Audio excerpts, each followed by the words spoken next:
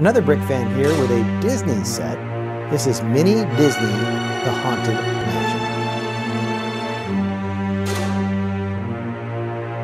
This is set 40521, was released in August 2022. It has 680 pieces, one minifigure, and cost $35 when it was released. Like the Mini Disney Castle, which I reviewed a little while ago, this is another miniature version of a Disney attraction that you will find in the Disney parks. This is a really good looking mansion in the theme parks. Here's a picture of the Haunted Mansion at Disneyland. As you can see, it's a very nicely formed mansion, and it has a ride that essentially you go into the mansion, you go down an elevator, and then you ride on a two-person little cart and you run through a bunch of different haunted scenes with ghosts flying around and all kinds of different scenery and animatronics and that kind of stuff. It's a very fun ride, a very popular ride. It's a very, very popular ride in October because they rethemed the entire ride to be representative of Jack Skellington and The Nightmare Before Christmas. So very popular in October, and it's fun to go to at any time of the year, really. As you can see, this set comes with one minifigure, which is the Butler. Let's take a closer look at him. So here is our Butler, and you can see he's got very tired eyes. So real big bags under his eyes. Apparently he doesn't get a lot of sleep. Maybe he's haunted all the time, so that just wears on him. So he's wearing this kind of teal colored tuxedo with a pink vest and then that dual colored tie there. Looks like he has kind of this receding hairline here as his wig color, and then the dark navy or blue pants there. Of course, he does have this nice tuxedo tail soft felt piece that goes around with him that I think turned out very nicely. So the Butler only has this one haunted expression. Taking a look at the mansion itself, you see these nice columns that are built up using these candle pieces that are pretty commonly used in the Harry Potter sets. These little kind of windows are all the way around, kind of giving it this nice look from the front and from this side. You can see these angled window pieces here. Smaller windows are built using these dark green and clear 1x1s. So it kind of has a stud on the side build for the different layers. A lot of these clip pieces to give that scalloped look along the top. And then of course the very top here is a kind of a tower or rounded column here on the very top. A little antenna piece.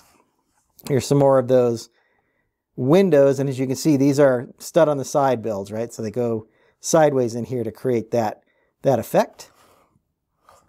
In the very back here, it's going to be hard to see in there, but this kind of portrays the interior of the mansion. So there's some chandeliers here and candles in the background. There's some statues and other stuff on the tables here. There are 5 different portraits inside there on little 1x2 tiles. And here's a picture of the sticker sheet because that's the easiest way to see these. And you see there's 5 different ghosts. Well, 4 different ghosts, and then of course the prophetess. So that's a little floating head inside of a crystal ball. That is one of the creatures you see inside of the Haunted Mansion. Overall, I think they did a really nice job in creating a very accurate representation of the Haunted Mansion. So just for a quick comparison, let's take a look at this versus the Mini Disney Castle. Here's a quick comparison to the Mini Disney Castle or Cinderella's Castle that was released last year. You see all these nice pearl gold elements and then these kind of shiny translucent pieces here, which make up the castle, which make up the different towers around the castle. I did a full review of this set. I'll leave the link up there, but I just wanted to do a quick comparison to show you these 2 buildings that are sort of in the same scale. Overall, this is a very nice set. I think it's very representative of the Haunted Mansion that you see in the theme parks. I like how they did the color scheme with the white and sand green with a little bit of that darker orange coloring or that darker nougat coloring there. as an accent color. I think they really did a very nice job in building this.